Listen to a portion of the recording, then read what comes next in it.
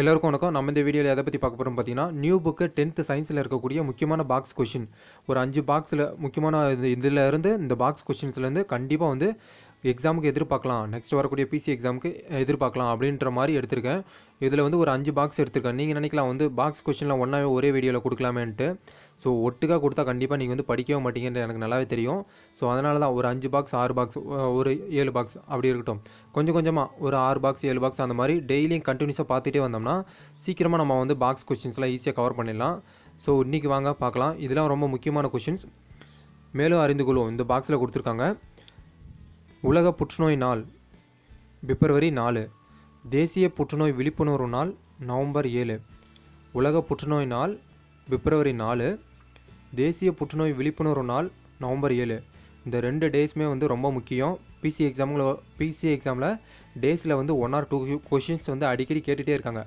போன வருஷமும் சரி, அதுக்கு முந்தின வருஷமும் சரி, 1 or 2 கொஷின்ஸ் வந்து கேட்டுகிட்டே இருக்காங்க டேஸில். ஸோ இந்த 2 டேவுமே ரொம்ப முக்கியம். இது வந்து நல்லா மனப்பாடம் பண்ணிக்கங்க. உலக புற்றுநோய் நாள் பிப்ரவரி 4, தேசிய புற்றுநோய் விழிப்புணர்வு நாள் நவம்பர் 7. அடுத்து பார்க்கலாம். இதில் வந்து பாக்ஸ் கொஷின்ஸில் வந்து கொடுத்துருக்காங்க. ஸோ குடும்பம் இது வந்து உங்களுக்கே தெரியும், ஏற்கனவே நடந்த பிசி எக்ஸாமில் 3 to 12 அந்த இடைநிலை தனிமம் அப்படின்ட்டு ஒரு கொஷின் கேட்டிருப்பாங்க. ஸோ இவங்க வந்து கண்டிப்பாக கேட்பாங்க நண்பா, 14வது தொகுதி என்ன, 15வது தொகுதி என்ன, 18வது தொகுதி என்ன, அந்த மாதிரி கொஷின்ஸ் கேட்பாங்க. இது வந்து பாக்ஸில் கொடுத்துருக்காங்க, கண்டிப்பாக நம்ம பார்த்துக்கணும். முதல் தொகுதி கார உலோகம், 2ஆம் தொகுதி காரமண் உலோகம், 3 to 12 வந்து இடைநிலை உலோகங்கள். இது வந்து ஏற்கனவே பிசி எக்ஸாமில் கேட்ட கொஷின். 3 to 12 வந்து இடைநிலை உலோகங்கள். 13 போரான் குடும்பம், 14 பார்த்தீங்கன்னா கார்பன் குடும்பம். 13ஆம் தொகுதி வந்து போரான் குடும்பம், 14 வந்து கார்பன் குடும்பம். 14 வந்து அடிக்கடி ஏற்கனவே கேட்கக்கூடிய கொஷின். 14 வந்து கார்பன் குடும்பம். இதுவும் ஏற்கனவே வந்து பிசியில் கேட்கல, வேறு நிறையா எக்ஸாமில் அடிக்கடி கேட்குறாங்க. ஸோ 15 பார்த்தீங்கன்னா நைட்ரஜன் குடும்பம். 16 ஆக்சிஜன் குடும்பம் அல்லது கால்கோஜன் குடும்பம். ஐ திங்க் இது ஏற்கனவே வந்து சால்கோஜன் குடும்பம் தானே கொடுத்துருந்தாங்க, ஆனால் இந்த புது புக்கில் வந்து அப்டேட் பண்ணியிருக்காங்கன்னு நினைக்கிறேன். கால்கோஜன் குடும்பம் புதுசாக அப்டேட் பண்ணியிருக்காங்கன்னு நினைக்கிறேன். கால்கோஜன் கொடுத்துருக்காங்க. உங்களுக்கு தெரிஞ்ச நினைக்கிற வந்து அப்டேட் பண்ணுங்கள். 16வது தொகுதி வந்து ஆக்சிஜன் குடும்பம் அல்லது கால்கோஜன் குடும்பம். 17வது தொகுதி பார்த்தீங்கன்னா ஹெலஜன்கள். 18வது தொகுதி பார்த்தீங்கன்னா மந்தவாய்க்கள். ஸோ இதில் இருக்க தொகுதி ரொம்ப முக்கியம். இவங்க ஏற்கனவே வந்து 3 to 12 இடைநிலை உலோகங்களை ஏற்கனவே கேட்டாங்க. ஸோ திடீர்னு 17வது தொகுதி என்ன அப்படின்னு கொடுத்துருவாங்க, ஹேலஜன்கள். ஸோ இந்த மாதிரி இதில் இருக்க எல்லா தொகுதியும் வந்து கண்டிப்பாக மனப்பாடம் பண்ணிங்க. இது வந்து ஒரு முக்கியமான பாக்ஸ் கொஷின். ஒவ்வொரு வினாடியிலும் 660 மில்லியன் மெட்ரிக் டன் ஹைட்ரஜன் அணுக்கரு இணைவு சூரியனில் நடைபெறுகிறது. ஸோ எத்தனை மில்லியன் மெட்ரிக் டன் வந்து ஹைட்ரஜனில் வந்து அணுக்கரு இணைவு நடைபெறுகிறதுன்னு பார்த்தீங்கன்னா 620 மில்லியன் மெட்ரிக் டன். ஒவ்வொரு வினாடியிலும் 620 மில்லியன் மெட்ரிக் டன் ஹைட்ரஜன் அணுக்கரு இணைவு சூரியனில் நடைபெறுகிறது.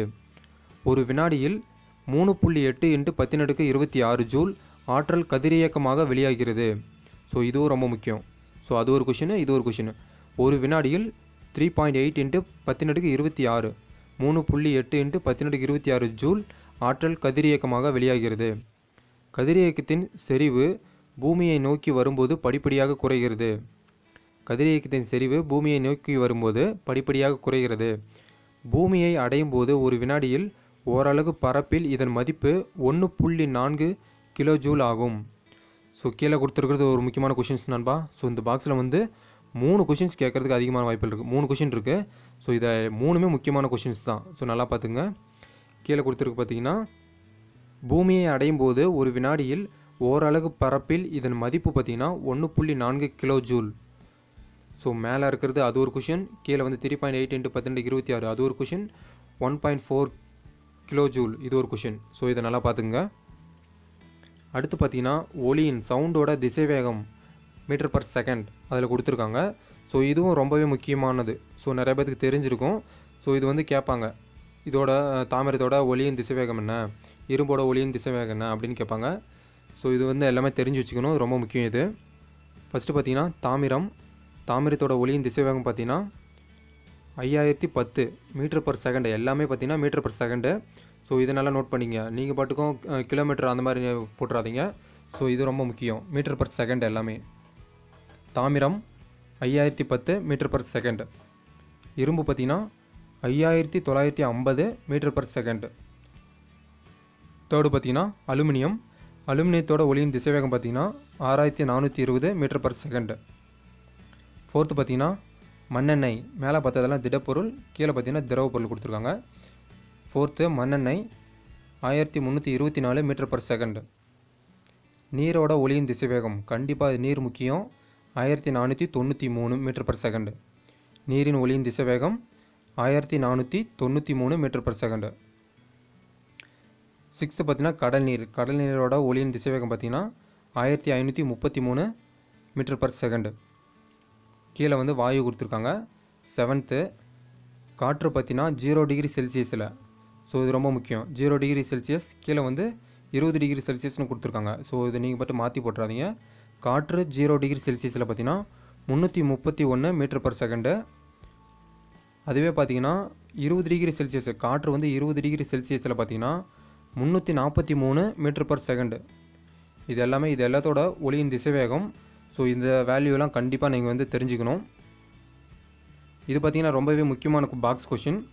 இந்தியாவில் வீட்டுக்குரிய மின்சுற்றுகளில் 220 அல்லது 230 வோல்ட் மின்னழுத்தமும் 50 ஹெர்ட்ஸ் அதிர்வெண்ணும் கொண்ட மாறுதிசை மின்னோட்டம் அனுப்பப்படுகிறது. ஸோ இது வந்து ஐ திங்க் என்னோட நண்பர் சொன்னார், இது வந்து ஃபாரஸ்ட் எக்ஸாமில் கேட்ட கொஷின். இந்தியாவில் பயன்படுத்தக்கூடிய அதிர்வெண், வீட்டுக்கு பயன்படுத்தக்கூடிய அதிர்வெண் என்ன, 50 ஹெர்ட்ஸ் அப்படின்றது ஃபாரஸ்ட் எக்ஸாமில் கேட்டாங்க அப்படின்னு சொன்னார். ஐ திங்க் அப்படி தான் நினைக்கிறேன். கீழே வந்து அப்டேட் பண்ணுங்கள், நீங்கள் வந்து ஃபாரஸ்ட் எக்ஸாம் எழுதியிருந்தால் இது உண்மையா அப்படின்றது கீழே வந்து கமெண்ட் பண்ணுங்கள். இந்தியாவில் வீட்டுக்குரிய மின்சுற்றுகளில் 220 அல்லது 230 வோல்ட் மின்னழுத்தமும் 50 ஹெர்ட்ஸ் அதிர்வெண்ணும் கொண்ட மாறுதிசை மின்னோட்டம் அனுப்பப்படுகிறது. USA மற்றும் UK போன்ற நாடுகளில் வீட்டுக்குரிய மின்சுற்றுகளில் 110 அல்லது 120 வோல்ட் மின்னழுத்தமும் 60 ஹெர்ட்ஸ் அதிர்வெண்ணும் கொண்ட மாறுதிசை மின்னோட்டம் அனுப்பப்படுகிறது. ஸோ இது ரொம்பவே முக்கியம். ஸோ இந்தியாவில் பார்த்தீங்கன்னா 50 ஹெர்ட்ஸு, ஸோ இதுவே USA UK அங்கெல்லாம் பார்த்தீங்கன்னா 60 ஹெர்ட்ஸு இந்த அதிர்வெண் கேட்பாங்க மோஸ்ட்லி. ஸோ அப்படி இல்லைனா அந்த வோல்ட்டும் கேட்பாங்க. ஸோ 110 வோல்ட்டா 120 வோல்ட்டா அந்த மாதிரிலாம் கேட்பாங்க. ஸோ இது ரொம்பவே முக்கியமான பாக்ஸ் கொஷின். இந்தியாவில் கொடுத்துருக்கக்கூடியது. ஸோ ரொம்பவே பார்த்துங்க, இது ரொம்ப முக்கியம். டெய்லியும் கொஞ்சம் கொஞ்சமாக பாக்ஸில் இருக்கக்கூடிய முக்கியமான கொஷின்ஸ் நம்ம வந்து பார்த்துக்கிட்டே வரலாம். இந்த வீடியோ பிடிச்சிருந்தா கண்டிப்பாக லைக் பண்ணுங்கள், நம்ம சேனலை சப்ஸ்கிரைப் பண்ணிக்கோங்க. தேங்க்யூ.